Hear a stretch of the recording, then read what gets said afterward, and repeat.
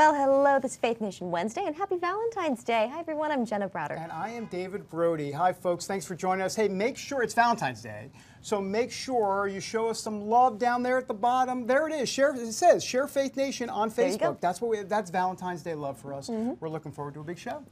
We are a big show ahead, so we have asked John Jessup to join us. John, good to have you. Jenna, it's great to be here on such a busy day. Tony Suarez of the National Hispanic Christian Leadership Conference and Dr. Ronnie Floyd, president of the National Day of Prayer, will be here to discuss how the church should respond to immigration reform. And our very own David Brody has a brand new book, The Faith of Donald J. Trump, that's just out. He'll switch gears a little bit and go from interviewer to interviewee a little later when Jenna and I talk about his book. And finally, Jenna sits down with Fox & Friends host Ainsley Earhardt. That was hard for me to say. So make sure you stay tuned and share the show with your friends. All right, John, thank you. Good to see you, sir. Great to be here, my friend. You're looking dapper as always. I'm trying. I got to keep up with you guys. I like the tie. It's very festive for today. It is impressive. But it's subtle. It's nice. Thank you. Festive tie. Okay, unfortunately, we buried the lead, which is my book, but we'll do something else. First today, the Senate working to fix the immigration system. That's right. Debate began this week to find a way to solve this whole problem. Our Capitol Hill correspondent Abigail Robertson joins us live from the Hill.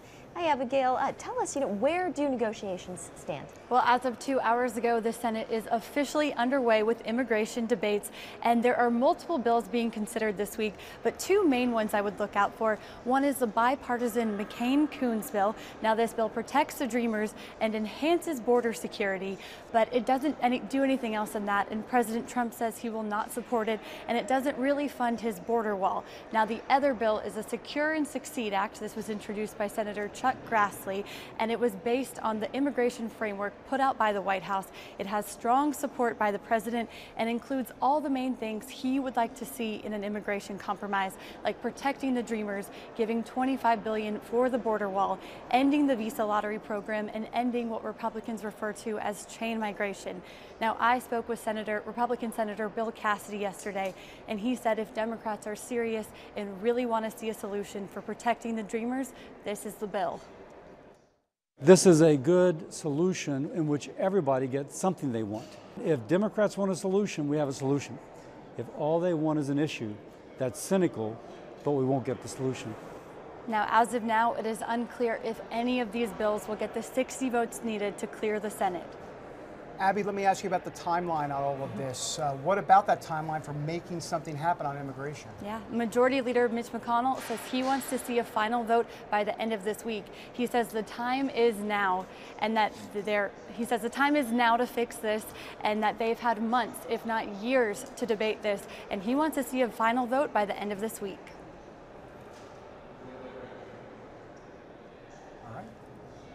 Well, sticking along the theme of immigration, how should the church be responding to the immigration debate, and what's its role?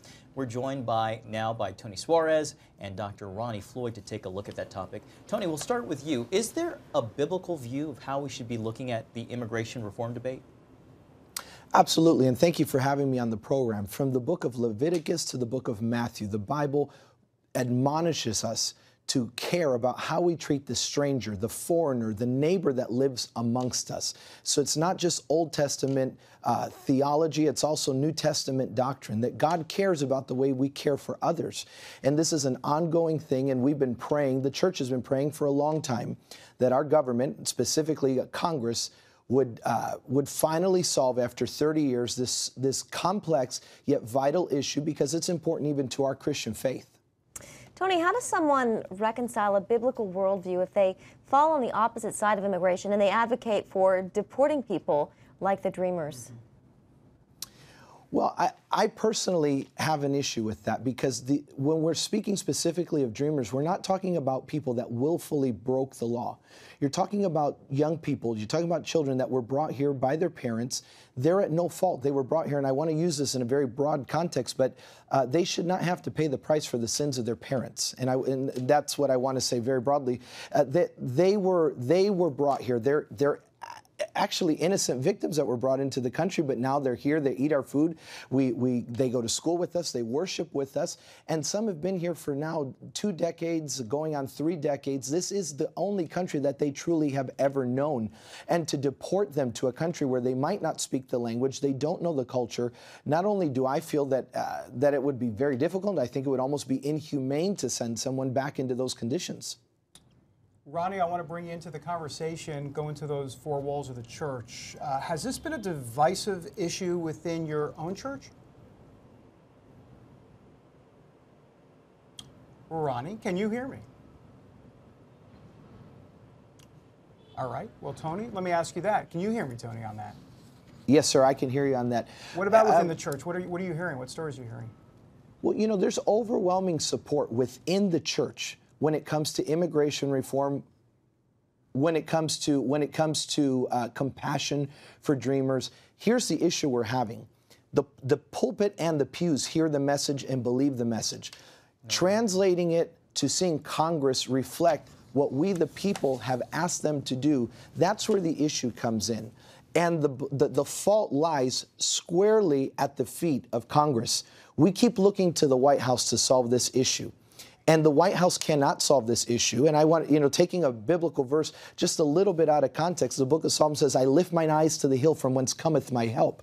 My hope right now, speaking from a political sense, is in Capitol Hill. They are the only people that can solve this issue. And we, the people, you're talking about over 70% of evangelicals have supported immigration reform, have supported helping dreamers, but we have yet to see Congress and Senate, and really the blame is at the hands of the Senate right now.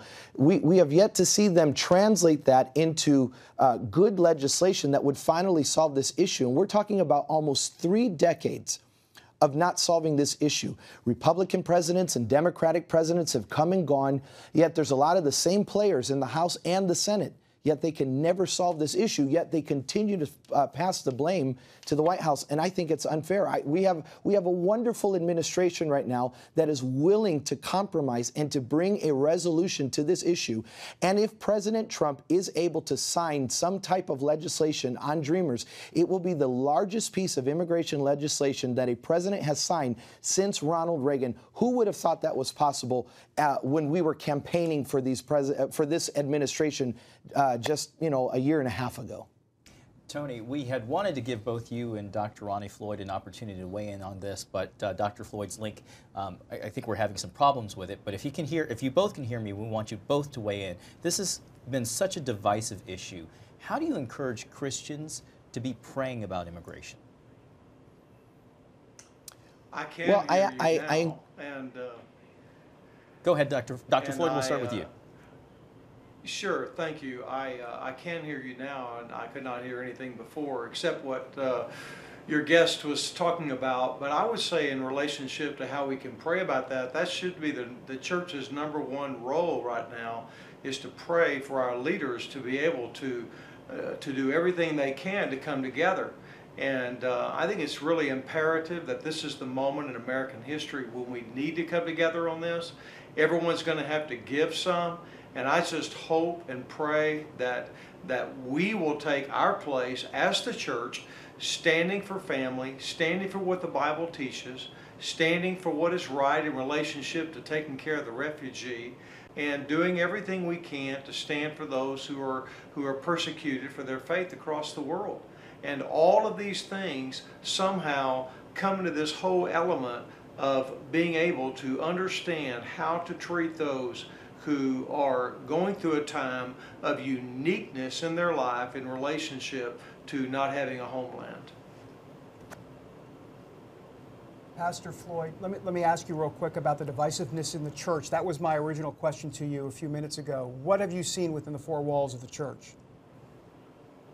Well, obviously there is divisiveness over this issue. This issue is a huge issue. And obviously it is a divisive issue. But what I'm seeing happen, especially among the realm of the evangelical believers, is that I'm seeing a real movement of coming together to believe that we've got to do everything we can to express conviction in relationship to protecting our country, which we cannot neglect, protecting our country. That's the role of government, is to protect its citizens. And then the second thing is in the role of compassion. And all of the families and children and the whole DACA issue, along with refugees, along with those who are walking through difficult times in relationship to their faith across the world. I mean, we have got to be the place that is compassionate and wants to do what we can to honor every human individual on this earth, but at the same time preserve what we know to be right in our nation, and that is to protect our citizens in our nation. Thank you, Dr. Floyd. Tony, I want you to weigh in. I want to give you the same opportunity to discuss how Christians, or how you would encourage Christians to be praying about such a divisive issue. Well, I'm going to echo the words of my mentor, my boss, Reverend Sam Rodriguez, that reminds us and admonishes us that when it comes to these issues, these are pro-life issues. We in the pro-life community, we care about life from the womb to the tomb, as Reverend Rodriguez would say. And silence is not an option. This is not a Republican or a Democratic issue. These are human lives made in the image of God. They worship with us. They go to school with our children. And I think when we're able to humanize the issue, we're able to pray and come at it with the compassion of Christ, which I do believe that it is very necessary for this issue. This is beyond a political issue. These are human lives that are at stake, families that could possibly be torn apart and separated.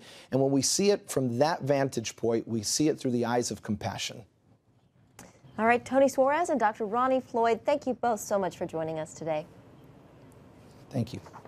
Well, as always, we have Amber Strong in the social seat taking all of your comments. Amber, what are people saying about this? People are definitely weighing in, and this has been a hot topic on the CBN News Facebook page for the past week because everyone seems to have an opinion on this one way or the other. This one from Jan, who said, I read the entire bill. It's excellent, and encouraging others to not just weigh in and react, but get online and read exactly the parameters of the bill. The next one is from Timothy. He says, if they, or I assume he means the Dreamers, or the DACA recipients, have been here for 2 years, or for 2 decades, they should have sought citizenship. And this is a question that we've seen over and over, like, why haven't they become citizens? And that's actually something I tackled. I talked to an immigration attorney last weekend, and I asked that very question from a journalistic standpoint. I said, what's the problem? Why haven't they taken advantage of this? And to sum it up, 3 things. He said, we have a complicated immigration system, we have a costly immigration system, and at the end of the day, it still puts them in the same position of having to go back to their home country, a country that most of them have no knowledge of. Right. So we break down the nuances of it on cbnnews.com, but it's definitely a complex situation, which is why Congress is trying to handle it in the first place. Yeah, it's such a sticky issue. Right. Yeah, great for reporting, sure. Amber. Thank you. Well, coming up, the faith of Donald J. Trump. Our very own David Brody talks about his new book and the inside access he had to write it. Israel and the Middle East, center of the world for thousands of years, and still creating headlines that reach back to the Bible. Hosted by award-winning correspondent Chris Mitchell, Jerusalem Dateline brings a Christian perspective to events that literally change history. Whether it's the front lines or underground, Jerusalem Dateline is your window to Israel, Jerusalem, and the Middle East. Contact us at the address on your screen. Well, yesterday was a pretty big day.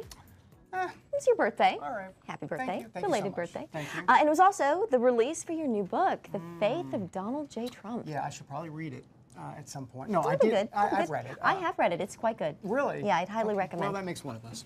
Good. Well, this week has been a busy one. I've been making the media rounds up in New York to talk about the book that I co-authored with Scott Lamb.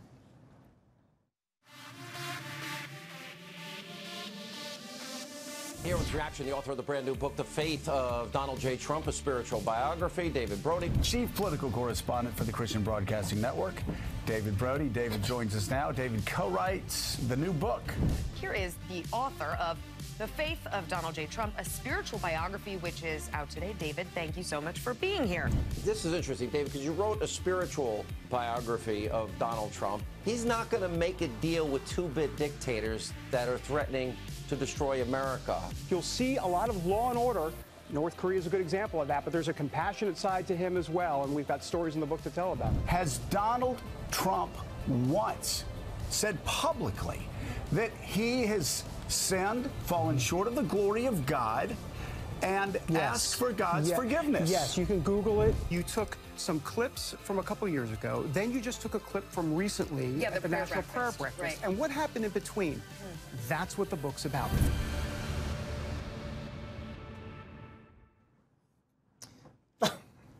Oh, wow. This is riveting read. You weren't even watching. Oh, you were reading the book. I was reading the Thank book. you very much. We're reading the book. Good plug. Thank you. David, so let's ask the question that's probably burning on most people's minds. Yes, it's a burning question in America. What exactly do you mean when you talk about the faith of Donald Trump? I understand it's more about philosophy and worldview than actual faith. Well, that's right. And secondly, oh, it's a two-part question. It's a two-parter. You know me. I'm going to milk everything that it's worth. How did you come up with the idea to write the book?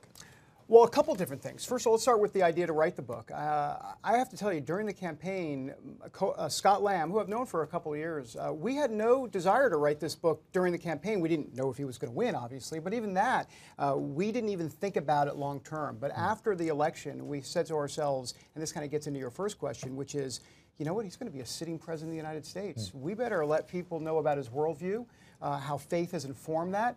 I mean, in essence, it's a help to U.S. history to really do a deep dive. And that's what Scott Lamb did so well, is to really do a deep dive on this because he did a lot of that research about his Donald Trump's Lutheran roots and his Protestant roots from his mom's side, Lutheran on the father, Protestant on the mom. And so we go back and we tell stories, and it's a pretty interesting read, if I do say so myself. David, you know, you've been making the rounds up in New York. You're here, you're there, CNN, you were with Hannity, all over the place.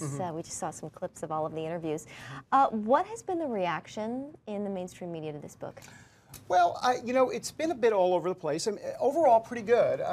What I mean by that is that, you know, for example, SE Cup on Headline News, you know, that was pretty good. Fox and Friends, and even Chris Cuomo this morning in New York on New Day, all really treating me pretty well, and well in terms of respecting. You know, I think I have standing in the sense that I've interviewed him 9 times during the campaign, 17 times total since 2011. So I think they understand that, and they like the big get, and you know, been able to deliver the big get. So that's, you know, that's been really good. We did have an issue with Joe Scarborough for a little bit. He wouldn't let me talk, but that's all right. I smiled through it.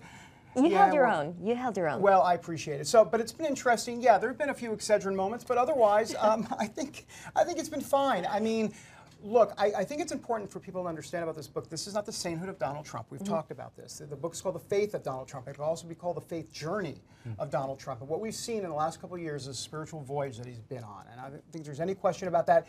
Lots of stories in the book about that. And I think people are going to be kind of fascinated to find out the full story, because we hear about Russia, Russia, Russia, New York Times, above the fold, 11 seconds in the soundbite.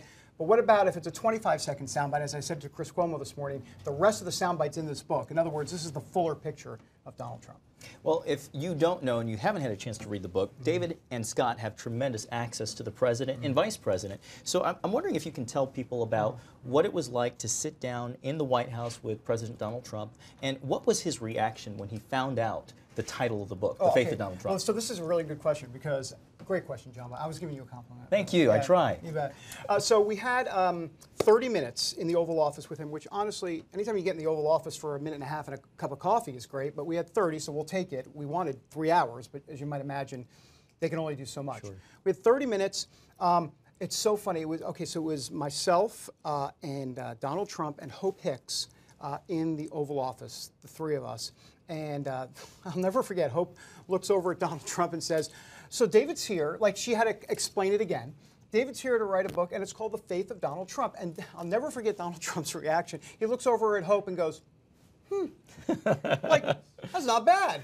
You know, I just thought it was kind of like childlike in a fun way. A novel idea. Very, I should have thought of that myself. Sure. I could have had a huge rate. Anyhow, so that was interesting. And then I think the most interesting part of that whole interview was the... Oh, there it is, right there. Oh, well, yeah, that's our first one. That was the sit-down, yeah. The sit-down in the Blue Room. But the actual Oval Office interview I did for the book, 3 to 4 minutes were taken up by Barron actually coming in. His son Barron came into the room with the tennis pro instructor from the Rose Garden. I kid you not, this happened. And you know, he asked how Barron was. Is he good at tennis? He wanted to know asked the tennis pro instructor. Tennis pro instructor said Barron's good when he's focused. And so I just thought that was kind of interesting. So anyhow, Barron in the Oval Office, and I'm like, okay, Barron, I love you, but you're interrupting my time. Right. I mean, I got 30 minutes, Right, and now right, I have right. 27 minutes, and it's killing me. So. Didn't you say, isn't part of the story, Barron had asked for a Diet Coke or something? Oh, yeah. So, and the president had a funny quip. I'm glad you reminded me of that. Thank you. There's lack of sleep here. Yeah, so Barron walks into the Oval Office and says, you know, I'm thirsty. Can I get a Coke? I mean, he said it nicely, respectfully. And so whatever, I say the butler. I don't know who it is. Somebody brought him a Coke. And Donald Trump looks at me and goes, boy, this kid's got a life. You know, he comes in the Oval Office, orders a Diet Coke. Whoa, what a life he's got. So he kind of did it in his New York accent. It kind of made me laugh.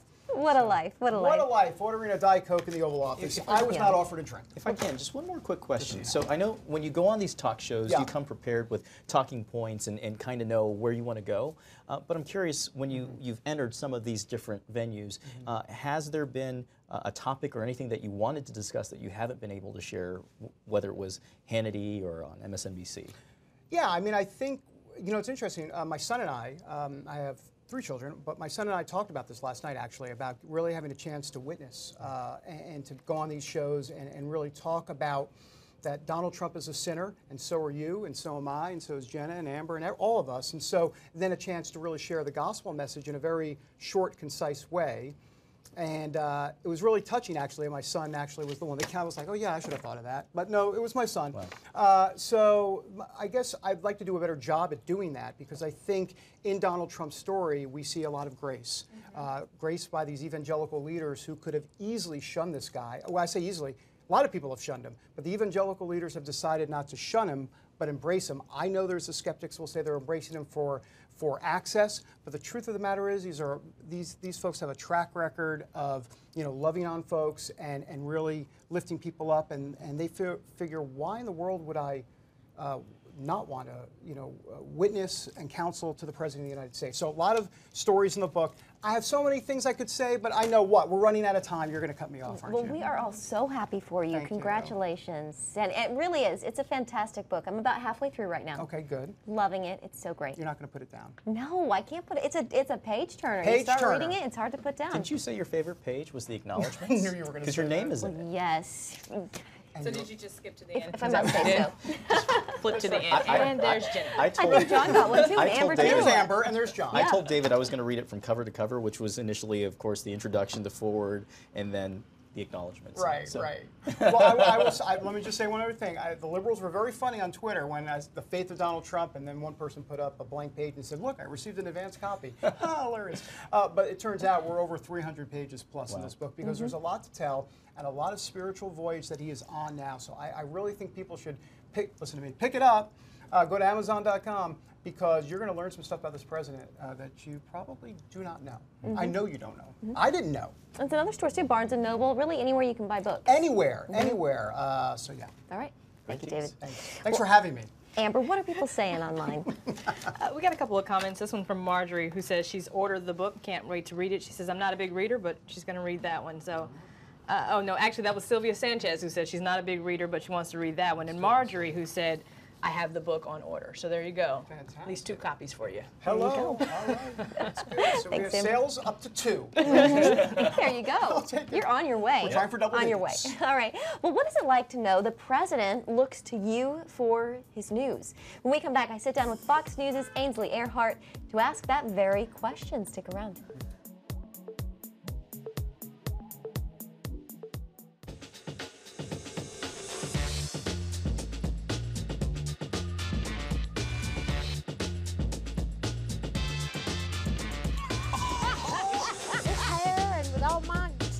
I want it to be God. I want it to be Christ. Hey there. Make sure you check out my new uplifting Christian entertainment show, Studio 5.